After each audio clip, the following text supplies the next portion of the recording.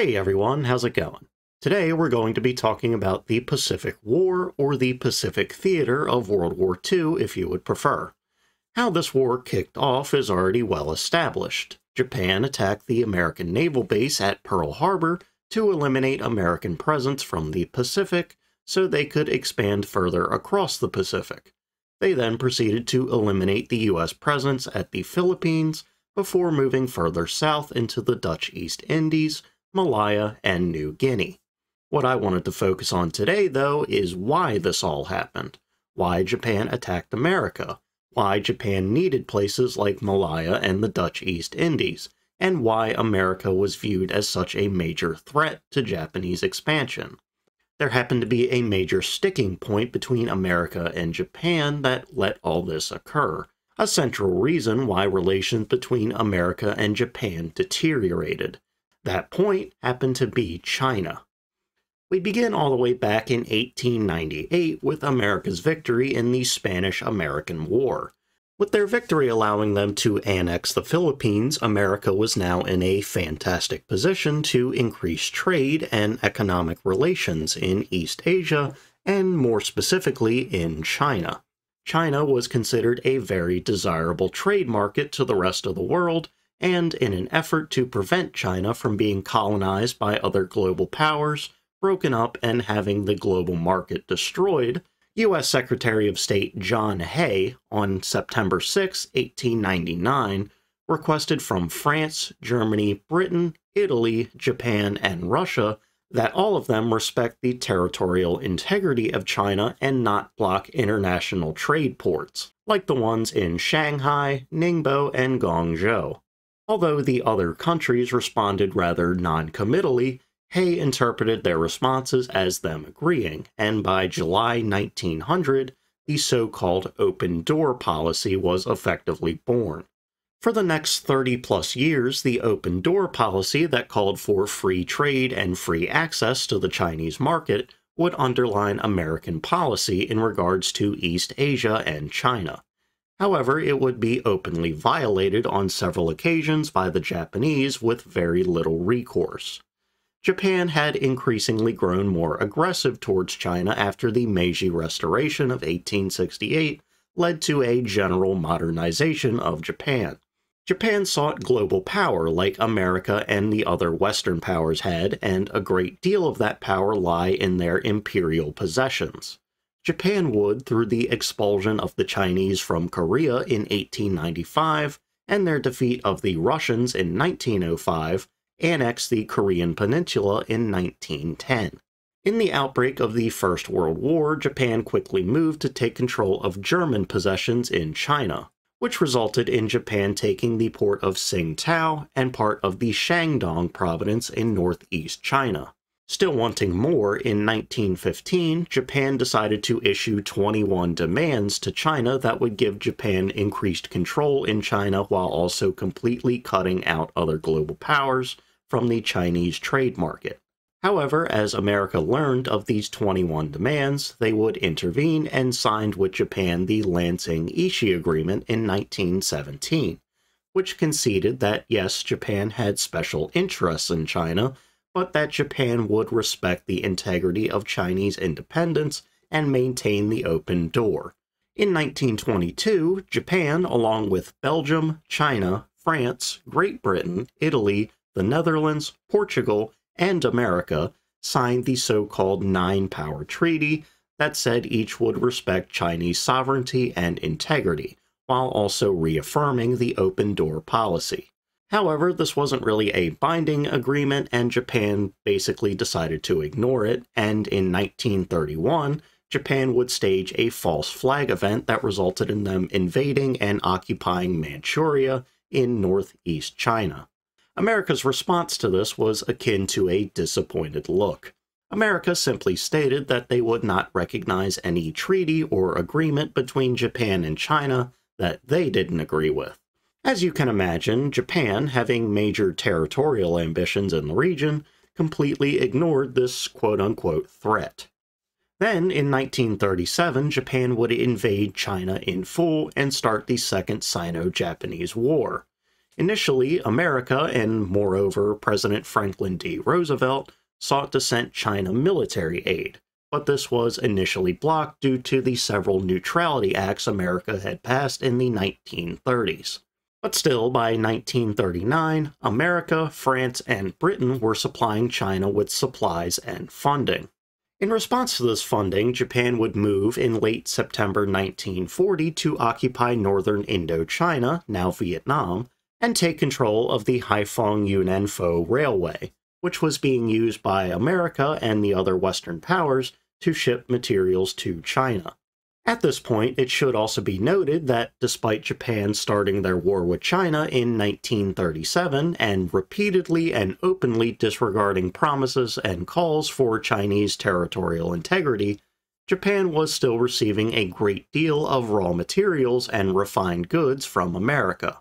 In 1937, the year the war started, Japan imported 59.7% of its iron, 41.6% of its pig iron, 60.5% of its oil, and 92.9% of its copper from America specifically. For the opening stages of Japan's war against China, America supplied Japan with 54.4% of their weapons and supplies in general. So, despite Japan openly engaging in acts that were in direct opposition to American foreign policy, America continued to trade not only raw goods, but military goods to Japan. However, Japan's move into North Indochina in 1940 began cracking America's isolationism and supposed neutrality. In response to this move, America ceased all shipments of scrap iron to Japan and closed the Panama Canal to Japanese shipping vessels. The scrap iron factor was significant as Japan received 74.1% of its scrap iron from America. On September 27, 1940, the day after Japan took northern Indochina, Japan would sign the Tripartite Pact with Germany and Italy, forming the Big Three of the Axis powers. Not only did this clearly signal Japan's intent for military conquest, it signaled the ever-increasing importance of ensuring that China was well-funded and well-supplied, so they could participate in the fight against Japan. So, even with that railway in northern Indochina being under Japanese control, Allied forces continued to send China arms and supplies. To the west, in Burma, then a British colony, Allies would then shift to shipping supplies through the Burma Road in northern Burma.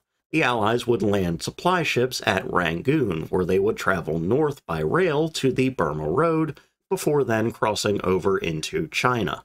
Japan became aware that this route was now the primary one being used by Allied countries to move supplies into China, and if Japan were going to take control of the region, this lifeline to China had to be cut off. Japan's next move would effectively kill two birds with one stone. Their two birds were the fact that America was their main supplier of oil, and that China was still being supplied with military aid. Their stone was a move into South Indochina. This was made significantly easier as France had well since surrendered to Germany in June 1940, and Japan, now being part of the Tripartite Pact, was in a fantastic position to quote-unquote negotiate with Vichy France. In fact, Japan had tried to negotiate with the Vichy government in September 1940, but France flatly refused their demands, which led to Japan invading northern Indochina before pulling out and coming to an agreement where Japanese troops could stay and cut off the trade routes. So, when Japan now moved to negotiate with the Vichy regime in July 1941, they would quickly come to an agreement for Japan to enter into a joint protectorate in Indochina. With this agreement, Japanese forces moved into southern Indochina. This move into southern Indochina would place Japan in a great position to cut off the Burma Road. Having a significant force in the south meant that Japan, at their will, could easily launch attacks northwest through Thailand and into Burma. Also, as the northern section of Indochina bordered Burma, Japan could launch an all-out offensive all across Burma. This is how their move effectively killed the bird of the Burma Road supplying China. The other bird was killed as Japan knew that their continued aggression in the region may cause America to cut off oil shipments, and as Japan desperately needed American oil for their war effort, they would have to secure other sources of oil if they wanted to continue conquering the region. Now having secured military footholds in South Indochina, Japan was in position to launch an invasion of the Dutch East Indies, which was rich with oil, so much so that it was the fourth largest exporter of oil at the time. If Japan could take the Indies, it would no longer have to rely on America for such a vital resource. In response to Japan's move into South Indochina, America made their biggest move yet to freeze Japanese assets, significantly reducing their ability to conduct trade, and in a more significant move, began restricting oil exports to Japan. Initially, however, the restrictions barred the shipment of high-octane fuel and heavy fuel above a certain amount. So, while this initial oil embargo was still rather limited, the reaction from Tokyo and even American press was strong. The New York Times called the embargo the most drastic blow short of war. The Japanese Navy, well aware of the effect that limited oil imports would have on their ability to expand in the Pacific, ramped up pressure on their prime minister to accelerate the plan to take the Dutch East Indies.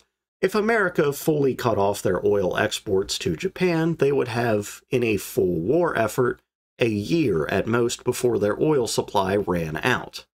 Acknowledging this, Japan proceeded on a course that would have one of two outcomes: a peace negotiation or a war with America. A peaceful negotiation was the first outcome that was attempted. Fumimaro Konoe, then the Prime Minister of Japan, would go as far as making promises that he knew he couldn't keep in an attempt to keep the peace and prevent a confrontation with America. In late September 1941, Konoe went as far as promising that Japan would renege on the Tripartite Pact, in addition to removing their troops from Indochina and reducing the number of troops in mainland China. This offer from Konoe would be the most generous deal that Japan would offer, and even then, it still wouldn't have happened regardless. In earlier negotiations, Japan held firm on being part of the Axis powers and only promised to be independent in their role, for whatever that was worth. Additionally, Hideki Tojo, then the Minister of War, flatly refused any agreement that Japan would remove any troops from China at all. As America would stand firm in their request that Japan remove all troops from China and Southeast Asia and that Japan leave the Axis powers, this left little chance that there would be any substantial agreement or developments that would lead to an agreement. Any remote chance for an agreement effectively vanished on October 16, 1941, when Prime Minister Konoe would resign from his position after his failure to negotiate for peace or even get a conference with American leadership. 2 days later, Japanese Emperor Hirohito chose Hideki Tojo to be the next prime minister. Now having a military hardliner as their prime minister, Japan's offers for peace would never reach the level that Konoe would offer in late September. Japan's final peace offer to America on November 20th said that Japan would withdraw their forces from Indochina and promise not to attack any other country in Southeast Asia if America, Britain, and other Western powers stopped sending aid to China and lifted their embargoes and trade restrictions on Japan. America's counteroffer on November 26 would reiterate America's demand that all Japanese forces be pulled from Indochina and China, while also calling for Japan to sign non-aggression pacts with the other major powers in the Pacific. Simply put, America and Japan could not come to an agreement in very large part because of China. The Japanese military refused any agreement that forced Japan to leave China, while America refused any deal where Japanese soldiers remained in China. Above all else, China was the main sticking point. After all, the current conflict with China started in 1937, and China's conflict with Imperial Japan goes back decades before that. Conquest of China, Southeast Asia, and the Pacific was their goal, and America, giving China goods and weapons and also having control of the Philippines stood in their way. So, on the very day that America sent their final counteroffer to the Japanese carrier force that would attack Pearl Harbor set off from the Kuriles Islands towards Hawaii. 20 days earlier, on November 6, Japan created the Southern Expeditionary Army, the 1 million-strong force that would attack Malaya, Thailand, Burma, the Dutch East Indies, and the Philippines. This group was formed in the event that America decided to decline their last offer for peace. Of course, that would later happen, and on December 8, 1941, Japan would attack the American forces in the Philippines, who managed to hold out until May 1942. With America now directly joining the war after the events at Pearl Harbor and in the Philippines, they would progress towards more closely allying themselves with China. Both America and Britain, in an act of good faith to China, revised their past treaties that had been openly unfair and exploitative towards China, and made them more fair and equal. American forces would be stationed in China during the war, and in November 1943, America, Britain, and China would all meet for a leadership conference in Cairo, Egypt. President Roosevelt, Prime Minister Winston Churchill, and Chairman Chiang Kai-shek were all present and affirmed their alliance and their military strategies against Japan. Relations with China would be fairly positive, especially when compared to today, for the remainder of the war and for about 4 years after. In 1949, though, the Chinese Civil War led to the rise of the Communist Party and Mao Zedong, which rapidly soured relations. But still, regardless of how quickly relations soured, and regardless of how poor relations are now, China was a pretty important ally for America in the early to mid-1900s. At first, that relationship was more exploitative and financially based. However, as Japan encroached further into China and threatened American influence in the region, China became a key ally, a second front against Japan in the Pacific War, and quite possibly an equal.